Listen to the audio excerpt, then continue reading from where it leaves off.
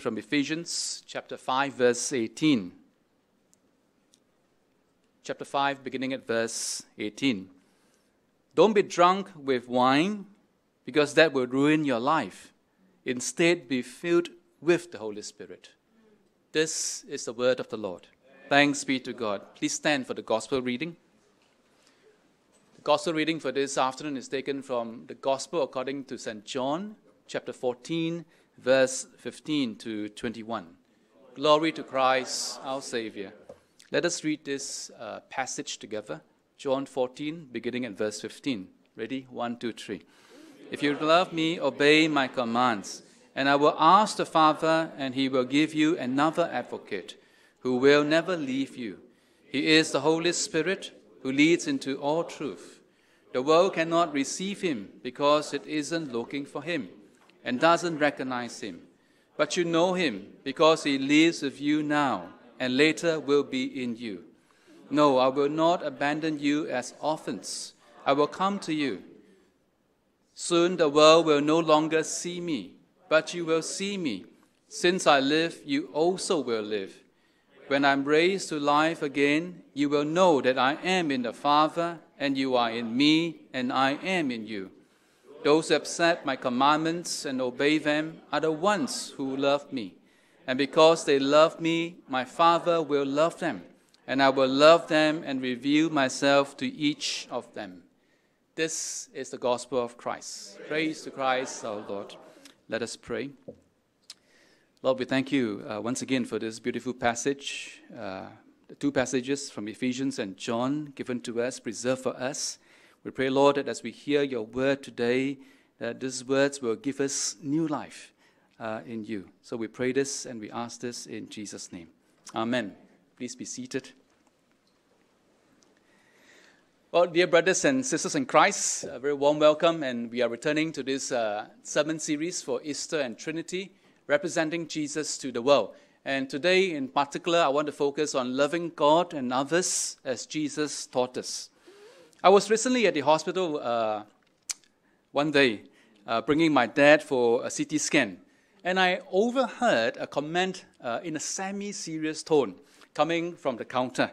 And the person said, "If you do that to me," and it sounded something unpleasant, "I will remember you for the rest of my life." Wow, I know, it strikes me because it's like, wow, you know. I mean, you can be angry with someone for the rest of your life. That's a long time, isn't it? But I suppose this is not an uncommon thing, because from time to time, when we talk to people, they do bring up stories of how they have been offended, right? How they've been offended, and they are angry still after 10 years, 15 years, 20 years, right? Isn't it? You remember? You come across these people? Now, we certainly do not want to carry with us the anger for so many years. Some people carry the anger in them for so many years that they fail to realize that they have developed an angry look. You come across those people before? I mean, they just look angry all the time. You're just wondering why. Now, and of course, as I'm looking across the room now, I see a lot of hungry looks. I know that it's about dinner time. Okay. Now, as Christians, we want to love God, right, and others, and not hold on to anger. That's what we want to do as Christians, isn't it? So, if we want to represent Jesus rightly to the world on loving God and others, then we want to know what Jesus taught on this matter, isn't it? And so today we want to look at what Jesus taught under 3 points. First, love without the commandments. Well, problematic. Okay. Second, the commandments without love, legalistic. And then lastly, loving as Jesus taught us, wow, holistic. Okay, so that's what we want to look at today. So let's look at the first point. Love without the commandments, problematic. All right. Now, Jesus said this, "If you love me, obey my commandments." John 14:15. Now, if we love Jesus, we must and indeed will keep the commandments. And of course, one of the commandments is to love each other. John 13, verse 34. Now, this truth is important because it deals with the perversion of the Christian faith by antinomianism. Okay? antinomianism. Now, what is this big word about, antinomianism? Well, it simply means it is the view that the commandments of the Word of God have no proper place in Christianity. Okay? Now, usually the expression of this view contrasts law with grace. Okay? Sounds familiar now? It contrasts law with grace in a way that eliminates the value of law entirely. Now, thus, in the name of grace, the God of grace, who is also the God of holiness and justice, is done away with. Okay? Now, people are taught that the law is an enemy of grace. Have you heard of that? Okay? That God of Sinai is a stern and unlovable God who is banished from the New Testament, right? That's what they tell us. And today, the only possible guide for any ethical system is love, just love, okay? As expected, with this kind of thinking, outright disobedience to the commands of God is acceptable.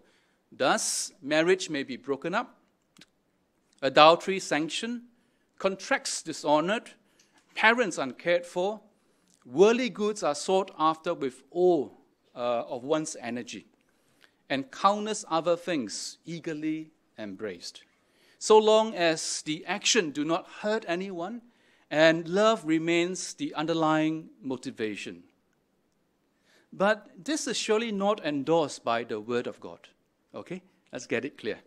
Just in case you misunderstand, I need to say clearly now that salvation is never by works. Okay, we need to be clear about this. It is always by grace. And the book of Galatians says it clearly. The proper way to live the Christian life is not by imposing a list of rules, even God-given rules, either upon ourselves or on others. You see, by imposing a list of rules on the Christian may assure an outward external conformity to a certain external expression of Christian character. But what happens is this: it does not change the heart. All right? So what happens is that if we are just following a list of rules, we are just doing behavioral alteration. It doesn't transform the heart. It is just an external expression. Okay? We want our heart to be transformed, isn't it? This is why love, not law, must lie at the heart of Christian ethics. But any love that does not express itself in conformity with the commands of Christ is not the kind of love which Christ was speaking. Love is indeed a valuable guideline, but only if it is love in conformity with the love of God and in conformity with the commandments God has given to you and I. The Scottish minister said this, MacLaren: love is the foundation of obedience. And obedience is the sure outcome and result of love.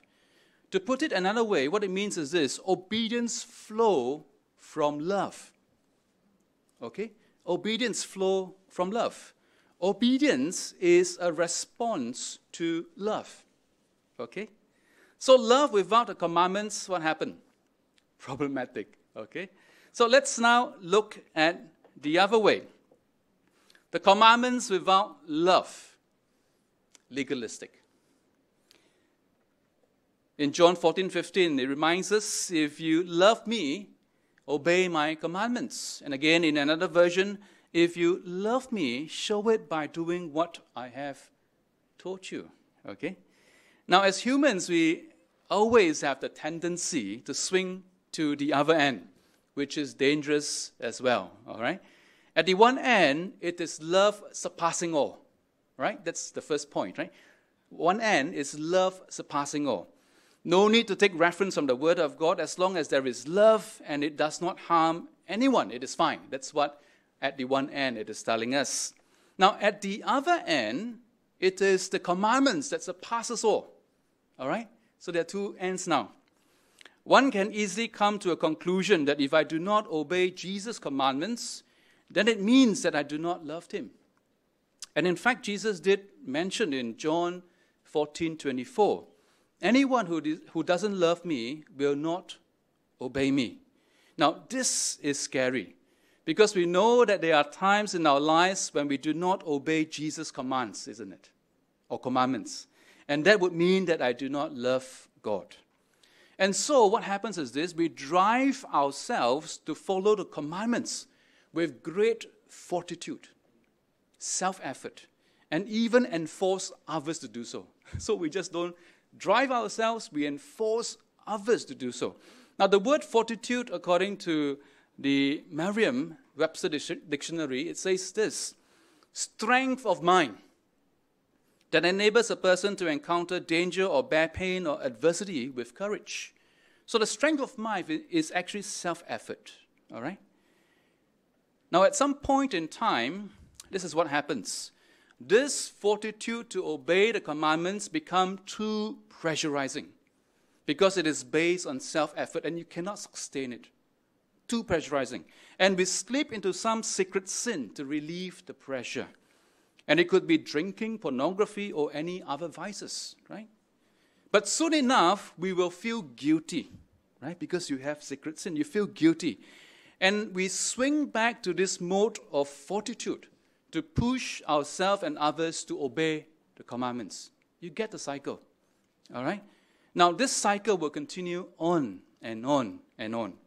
Fortitude to obey the commandments, pressure gets too much, fall into secret sin, feels guilty, and then fortitude to obey the commands again. And it is a continuous cycle, and it goes on and on. And actually, it gets you nowhere. It gets you, it gets me nowhere. Okay? We need to understand this. Which brings me to the third and final point, which is loving as Jesus taught us. And that is holistic. Okay? Now, the first thing to loving God and others as Jesus taught us is this: the act of loving God and others does not begin with me. It begins with who? It begins with God. We need to drive this in. The act of loving God and others begins with God. So we find in 1 John 4:19, we love each other because God loved us first. Right? Loving others begins with God. And it is clearly expressed in John 13, verse 1, from which today's scripture flow. Today we read John 14, right? But it flows, first of all, from John chapter 13, verse 1. It tells us this: before the feast of the Passover, when Jesus knew that his hour had come to depart out of this world to the Father, having loved his own who were in the world, he loved them to the end. And loving them to the end, Jesus would go to the cross. So even before John 14:15, which is, if you love me, obey my commandments, Jesus has expressed that he loved them to the end in John chapter 13, verse 1. And we must not miss this, right? We must not miss John chapter 13, verse 1. If we take John 14, verse 15 as the starting point of love, we will love God and others based on our own strength. You get the point, right? So to love God and others is always a response from me because God loves me first, right? We need to be reminded again and again that God loves us first. I was recently invited to the Adullam Life Counseling 10th anniversary Thanksgiving dinner. Adullam is a Christian ministry that helps people from all walks of life, race and religion, to deal with their debt issues, okay? Adullam will walk with the person through the process of dealing with their debt and even go with the person to talk to their creditors, even the illegal ones, right, to work out a settlement. There are many testimonies of how people have been helped and how the love of God changed the way they live their lives. Now, here is one of the many testimonies. Vincent dropped out of school when he was 13 years old. With a lot of free time on hands, he quickly got involved with bad company who introduced him to the different kinds of vices. by 16 years old, he was hooked on gambling. To feed his addiction, he borrowed money from loan sharks. As soon as he managed to pay them off, he would borrow from them again. All right, so pay and then borrow again, cycle. His habit of gambling and borrowing from loan sharks eventually tore his family apart. His wife no longer could bear the way he lived his life, filed for divorce, and brought the 2 children with her. Still, Vincent's gambling habits continued. And when driven to desperation, he became a loan shark runner. And he ended up being arrested, jailed for 6 months, being a loan shark runner. While in prison, he received a letter from his 10-year-old daughter. The daughter wrote, "My beloved father, I hope you will come out early so that you can celebrate my birthday. How are you doing in jail? Are you fine inside there?" When he read that, it broke his heart. Now, after he was released from prison, he swore to himself never to gamble again. But in the next few years, he went through the cycle of securing a stable job and then going back to gambling and borrowing 2 more times. By June 2019, he owed more than $20,000. And one creditor even threatened to look for his daughter in the school. At this point, Vincent was entertaining thoughts of suicide. And out of the blue, a friend from a prison called him and wanting to meet him. Now, at the meeting, this friend, who is not a believer, handed him a little book. Now, the friend said, "Many years ago, somebody gave me this and told me to read it when I face difficulties." Right? The friend just gave it to him. And this little book turned out to be a Christian tract explaining the good news, the love of God for sinners. 2 days later, another friend called and advised Vincent to seek help at Adullam Life Counseling. Vincent turned up at Adullam, and unknowingly that night when he was there, it was the pastor was preaching the word of God.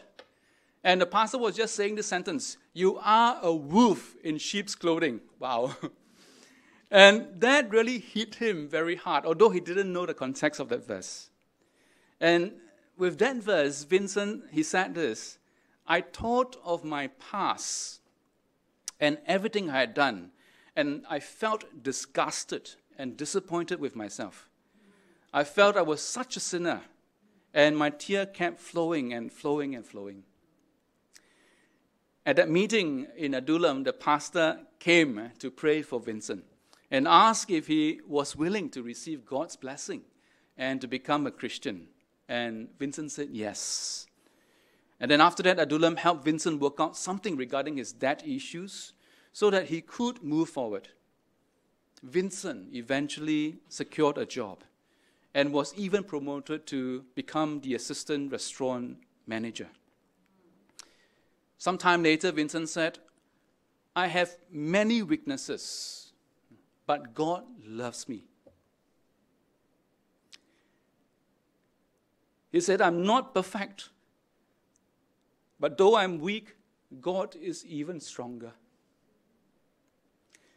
And every day he will pen down verses and prayer in his journal. And on this particular day, on the 23rd of January 2020, he wrote this, "Mighty Lord, thank you for the gift of my reborn life, the knowledge that you have taught me, and the blessings and love that you have granted me. I'm known and also completely loved by you. Even though I'm a sinner, you never turn your back on me. You remain faithful forever. You wash me white as snow through the work on the cross. Thank you, Lord, for saving me." My dear friends, a life that is changed because of God's love. The first thing to loving God and others is this.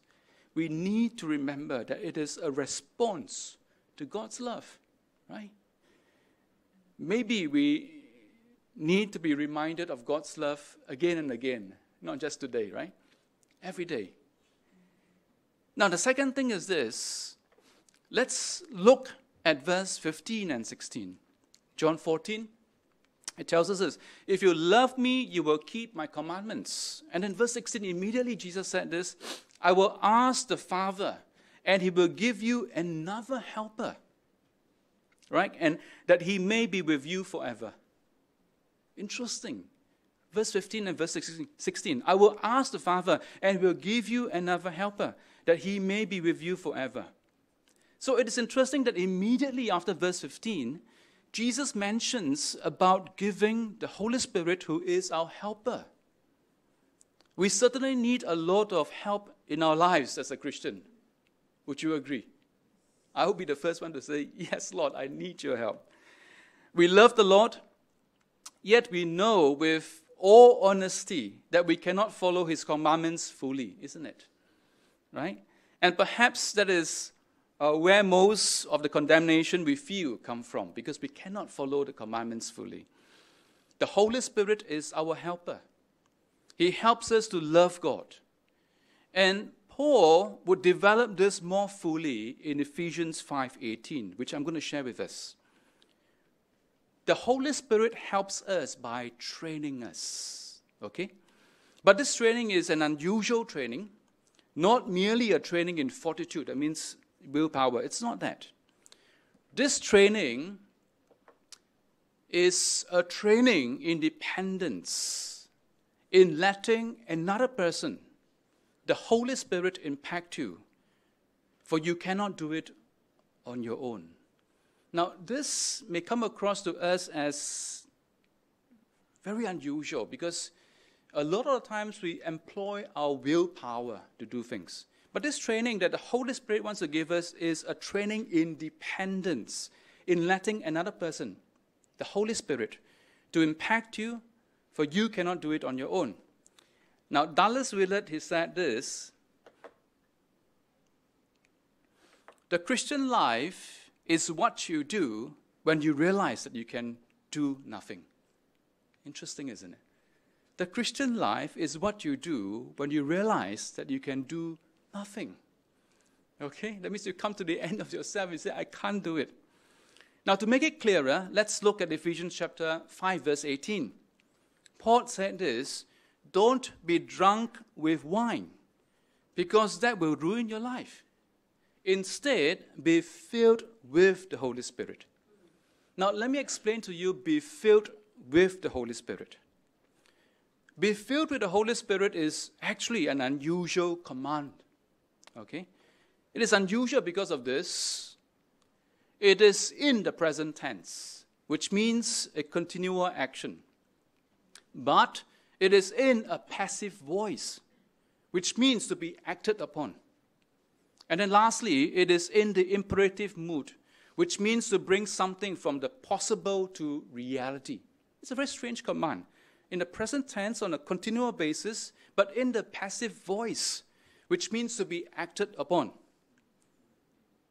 And then it is something that is possible. All right? And we praise the Lord for that. It is not just wishful thinking, but it is something that is possible, to bring something from the possible to become a reality in your life and in my life. Now, simply put it, we are commanded to be continually acted upon by another person, the Holy Spirit, to be open to and dependent upon the movement of God. And it involves watching, sometimes waiting, listening to the other, who is the Holy Spirit. This is something that we are not familiar with. Why? Why? Why are we not familiar with this? Because since the fall in Genesis 3, the Holy Spirit has departed from Adam and Eve. And this is also true of us. Right? What is left in Adam and Eve, and consequently in us as well, is only the human spirit. The I. And the I is set up as the engine of our decision, of our action, and of our being.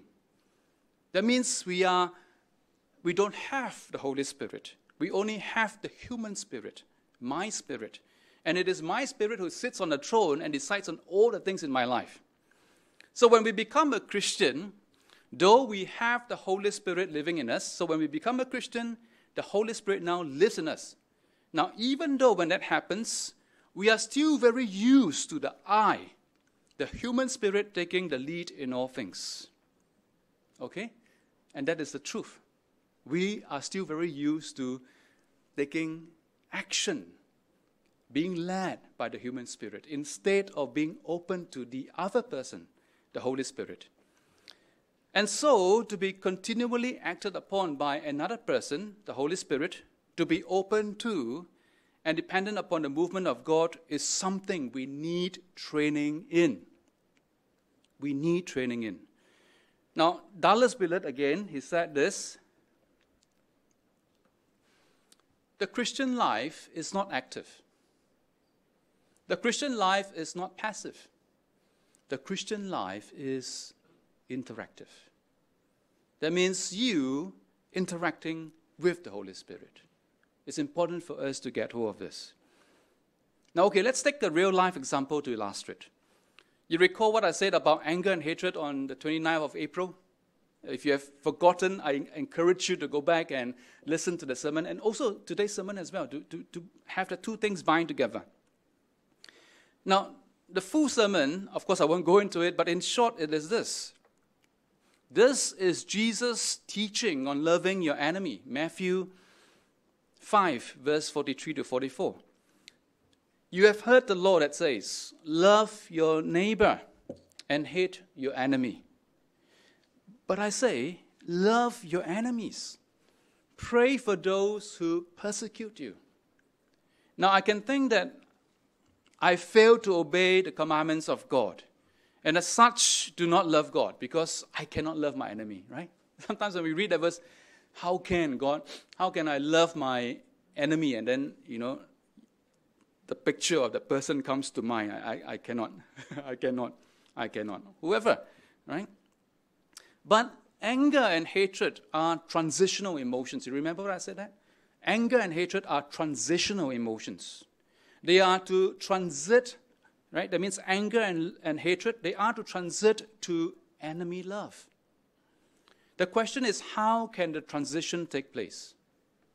Well, the answer is this: to be open to and dependent upon the movement of God, to be continually acted upon by another person, the Holy Spirit.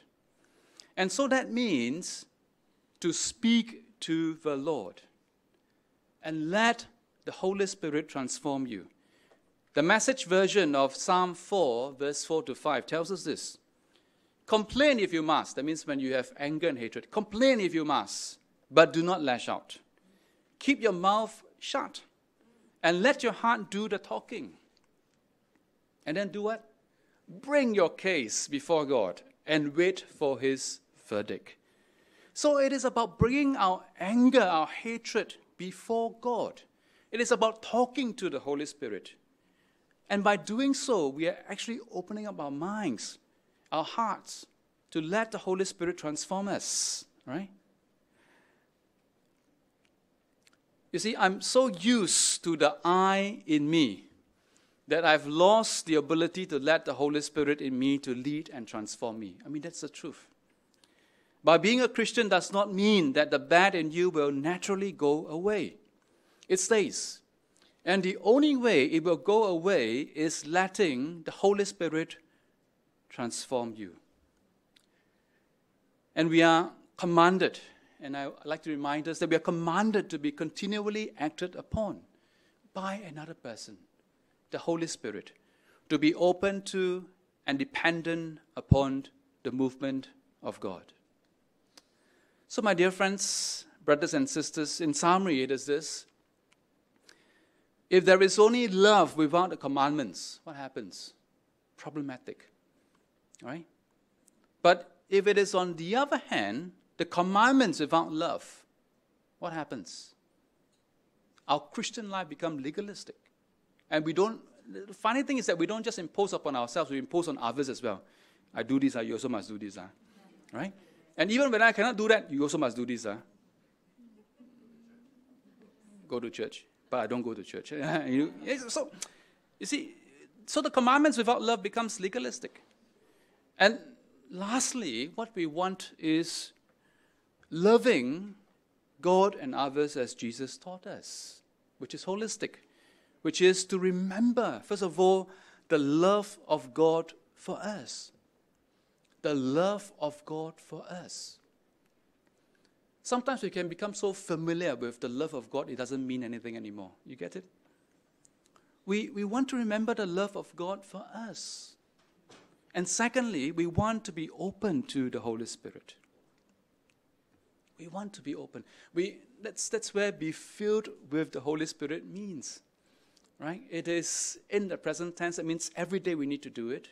But it is in the passive voice, which means we allow the Holy Spirit to act on us. All right? And it is not a wishful thinking. It is something that is possible. You can be transformed. You and I, we can be transformed. Right? It may take a long time, but we will transform by the power of the Holy Spirit. I'd like to invite the worship team to come forward and to just minister to us with this song, but with the music first. And this song we have sang just now, it reminds us of this. God, your love is higher than the heaven. God, your mercy is deeper than the earth. And God, your grace is wider than the ocean. And Lord, I need your love. Lord, we need your love. We need your mercy. We need your grace. Later on, as you sing the song, I want you to be open to God's love. And be open to the working of the Holy Spirit in your life today. You have heard the message, and the Lord is doing something in your work. You know, you need a little bit of getting used to, because we have the human spirit always directing us. But today, we say, God, I am here. I present myself to you. Here I am. Holy Spirit, I am here. I present myself to you. Here I am. Today in our midst, I do sense that some of you have come to a plateau in your walk with God. And you're longing for a deeper walk with God. Whether you can feel Him or you cannot feel Him, it doesn't matter. But you're longing for a deeper walk with God. For some others, you are struggling with a relationship issue. And God is calling you to come. Open your heart to Him. For some others yet, you are wondering what is the purpose of studying and what is the purpose and meaning of life. You're asking all those questions. But today I want to invite you to experience and encounter the love of God and open up your heart to Him. Open your heart to the Holy Spirit and see what He has to say to you with all those questions in your mind. For some others, you are at the crossroad of your life. You are about to make some important decisions, but you're not sure. Open your heart to the love of God. Open your heart to the Holy Spirit. And for some others, you are struggling with a health issue.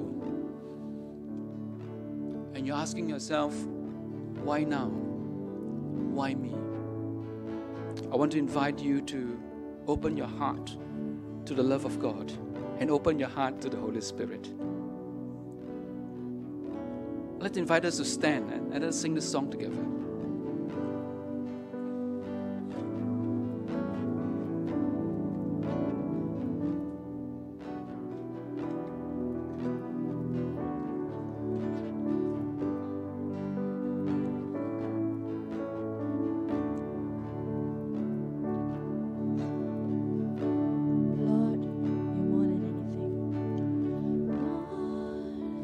You're more than anything.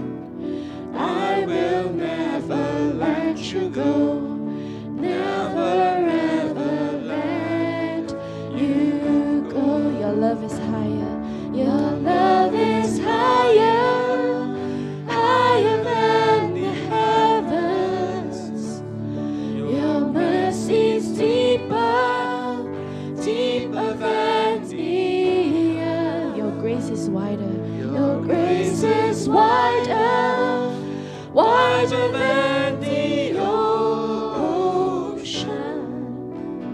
I will never let you go, never ever let you go. Your love is higher.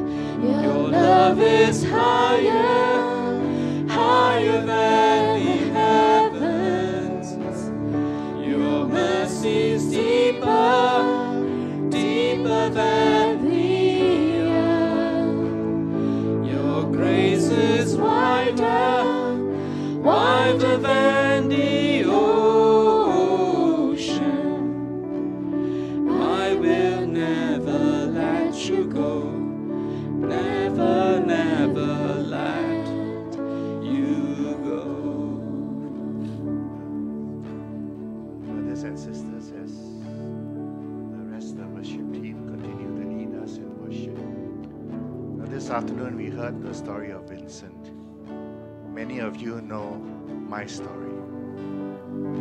And in my daily reading, I'm now at John chapter 4. We remember the Samaritan woman who was at the well. Yes. The last man she slept with wasn't even the husband. We also remember that thief on the cross. He never knew Jesus until he was about to die. We were all unworthy of his love. Yet he chose to love us.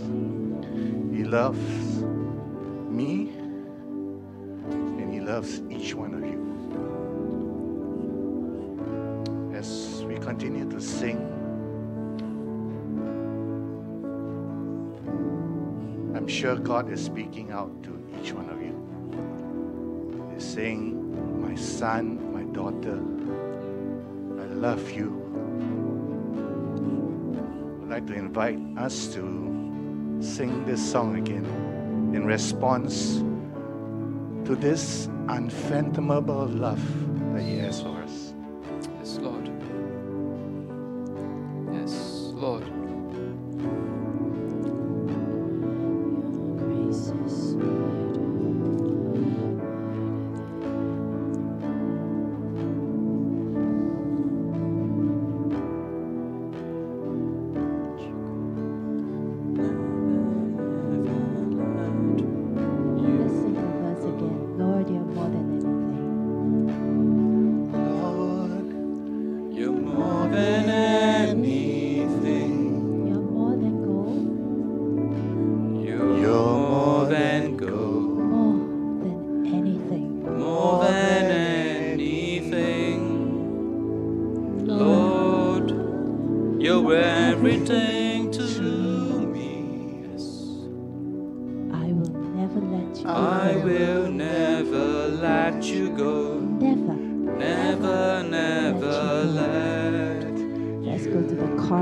Your love is higher. Your love is higher, higher than the heavens. Your mercy is deeper, deeper than the earth. Your grace is wider, wider than the ocean. I will never let you go, never, never let you go. Your love is higher. Is higher, Higher than the heavens. your Mercy is deeper, deeper than the earth.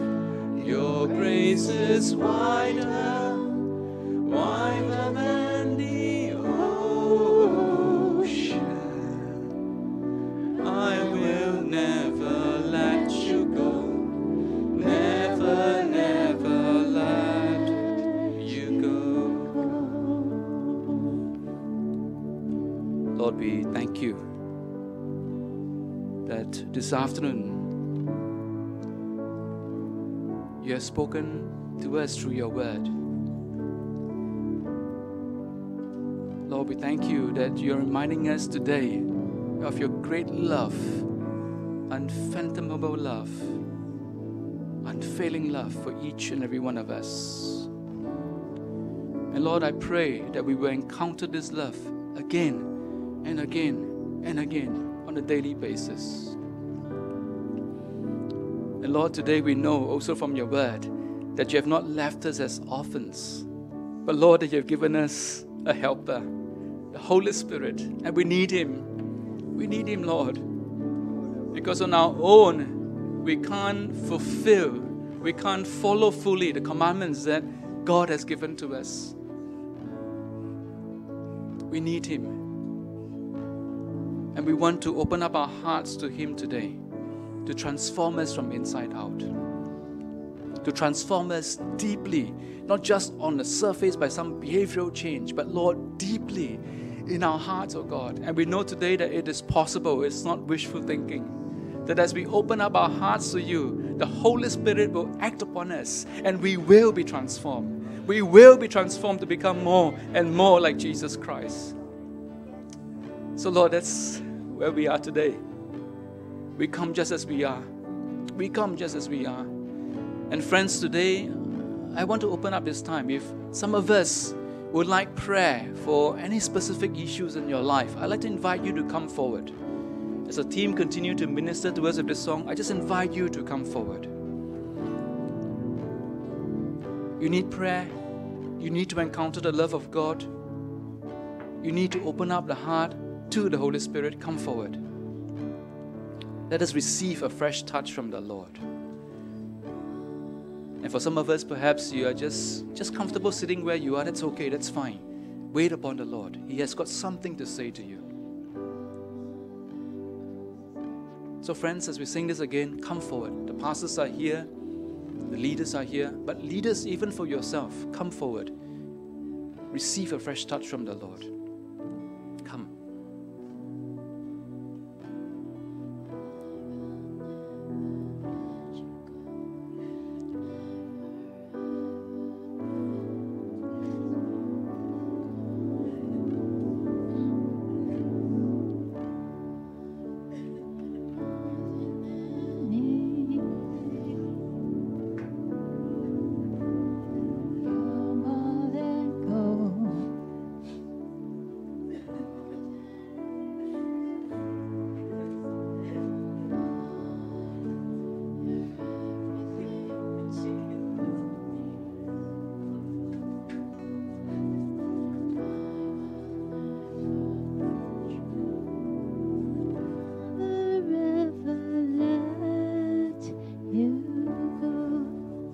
If you need a fresh touch from the Lord, I invite you to come forward. The Lord is here. He's speaking to us. He's reaching out to you. Your love is deeper, deeper than the earth. Your grace is wider, wider than ocean. I will never let you go, never ever let you go. Love is higher,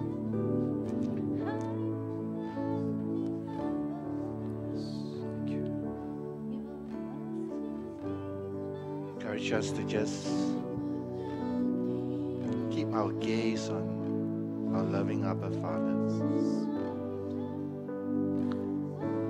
It doesn't matter that you think you're not worthy. Just come forward.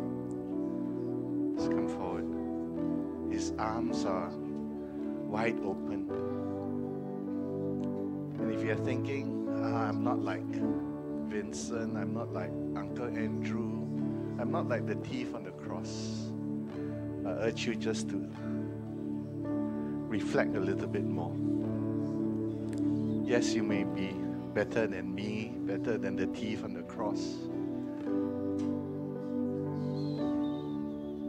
But His love is not dependent on how much our worth is.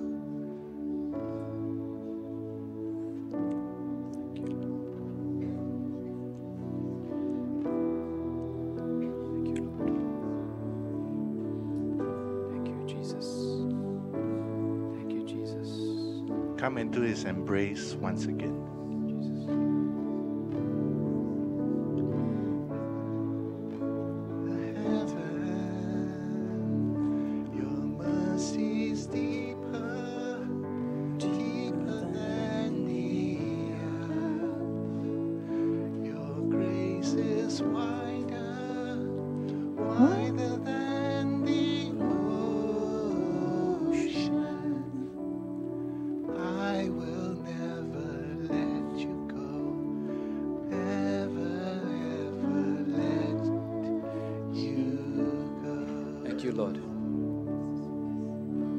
Lord, we thank you for being with us here today in so many different ways. Each of us, we have got our own needs, and you know them one by one. Because you're the one who formed us, you're the one who calls us. And so, Lord, today as we even depart from this place, we know that we are not living away alone. The Holy Spirit is with us. And help us, oh God, to learn how to walk with the Holy Spirit, how to open up our hearts to Him on a daily basis. And continue, Lord, to transform us from inside out, moment by moment. Thank you, Lord. Thank you, Lord. Thank you, Lord. And in Jesus' name we pray. Amen.